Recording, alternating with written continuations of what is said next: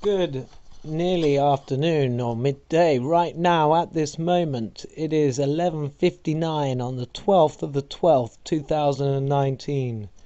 I know there's a few people who think this is the rapture, and maybe it is, and lucky for them if they get sucked off the earth. Personally, I'd rather stay here.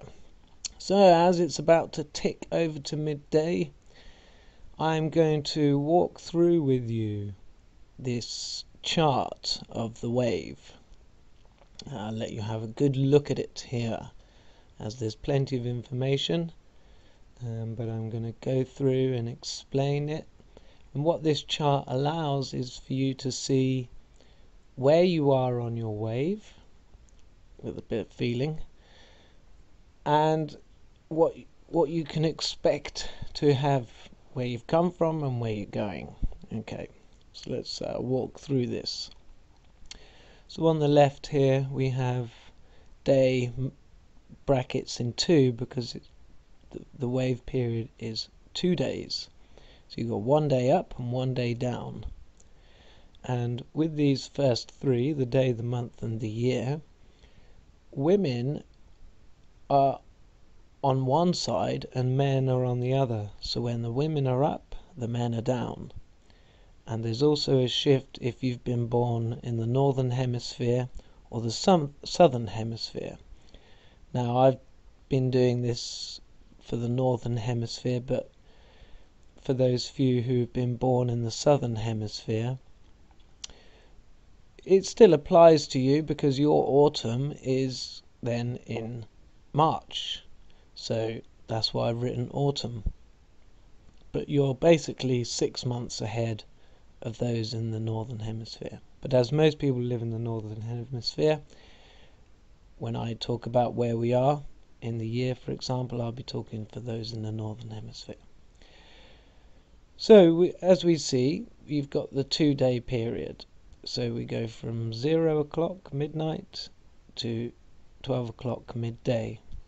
And at this point you're going up, you reach your peak, and then you'll be coming down, and at midnight you'll cross the midpoint, and then you'll be going down until 12 o'clock the next day, when you reach your peak lull, or peak trough. Okay, then on the month we got a 2-month period. So you see the second one in there is just a white moon, so that's a full moon.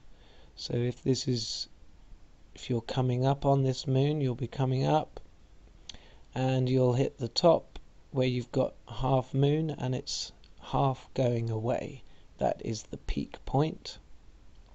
Then you'll have no moon as you're coming down, and half a moon coming as you cross the midpoint, and you come to your full moon, and then as you reach the bottom again, it will be the half moon going. So as the moon is going away, when it's half, that's when you hit the lowest point or the highest point, the peak and the trough.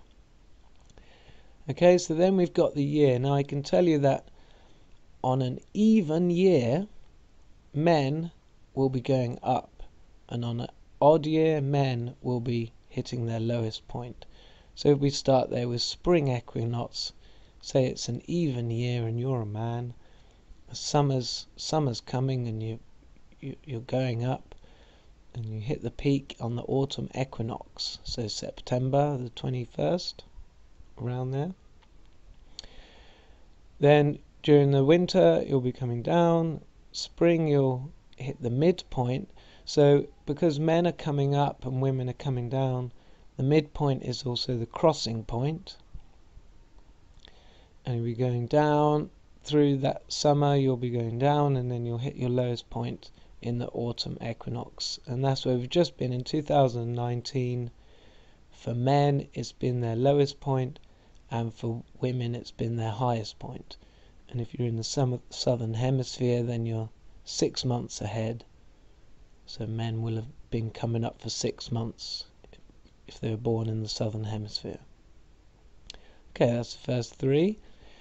Then the second 3 are slightly different. In firstly, that both women and men are on the same wave. And secondly, it's not two periods of 19 years. 19 years is a period of the full wave. The full wave. And so what I've written across here is the years that are coming up, and in brackets the ones we've been through. So we've got starting here at 2019 is when we're March 2019, thereabouts. With the months I was a bit sort of estimate, counting with my fingers and stuff, so but about thereabouts March 2019 we were coming up past the midpoint. August 2021 we'll be going up, and in brackets 2002 was the last time we were doing this. January 2024 is when we'll hit the peak, and in brackets 2005 is when we last did this. And then 2026 coming down, 2028 November to December is when we'll cross back down under the midpoint. 2031 will be going down. September 2033 will hit the trough, and the last time we did that was 2014. February 2036 will be coming back up. 2038 will be coming back to the midpoint as it is now. Now the next one is a 798-year wave. That's pretty long. Now I've done videos on how I've come to these. For the day, month and year, I've known about these for a good few years now. I've been monitoring them, and I know they're right. The way this began was when I was giving up cannabis for periods of about 2 weeks for some other reason, and I'd done this several times, and I noticed how each time I was giving up for the 2 weeks, how sometimes it was quite easy and sometimes it was quite hard, and I noticed related to the moon. So I got onto the moon one first. So I was noticing over a period of days how difficult it was to come off cannabis. But then I started to notice how every other day, was a harder day, and then the next day was a kind of a good day. And then I got into the year one, and only recently have I got into the 19-year one. So I've just read out the 19 years. Now the 798 year and the 2128 year are related to the 19-year cycle, so it's part of that. So if we have a quick look across, starting at the midpoint 1862, or on the previous occasion 1064, going up 1961, coming up, and the last time it was like that 1163, hitting the peak June 2061. So we've got that to come, and the world was like that again back in 1263. Could be debatable, we will see. I'll be certainly looking more into these things. And coming back down, March 2061 to 2161, and then down further, crossing the midpoint 2261, 2360, going down, hitting the lowest point 2460, and the last time that happened was 1662. Interesting. And then coming back up, hitting the midpoint in 2660. And then we've got the biggest wave, 2128 year. So coming up at the midpoint 532, going up 798, hitting the peak 1064, starting to come down 1330, crossing the midpoint 1596, going down 1862, hitting the lowest point 2128. So we've got that to come. Coming up 2394 and hitting the midpoint there in 2660. And so yeah, that was an explanation of all the dates. And then you can see here I've just highlighted the way that it moves through the day, as I will see these before. Right, so we've got the ascent line, you know, at this point you're feeling good. It's good coming up, right? Like Yeshua said, there's a time to build up and there's a time to break down. Coming up, things are feeling good.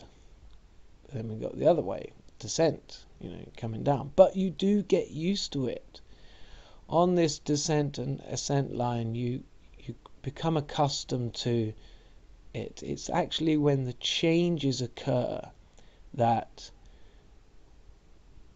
and you've almost got to, I've noticed, accept the feeling. This change is occurring. Yes, I'm going to be going down now. You feel the feeling, and then you're kind of accustomed to it, like allowing your ears to pop on the plane, you know, instead of sitting there complaining about it, getting all frustrated. You know, you've just got to allow those ears to equalize. That's a pretty good analogy, actually. So then we've got here high lull period, low lull period. So in these periods, it's not changing an awful lot. Certainly not as much as it was. And so they are like lull periods. It's sort of the calm before the new position that you're taking. So in a high lull period, you can do nothing wrong, you know. And if we look at 1263 and 1064, you know, that was a very high period because both of those added together. So we can see on another chart that I've done in a previous video, they could do no wrong. They felt like they could do no wrong, right? But it's not correct. And then in a low lull period, you feel like you can do nothing right.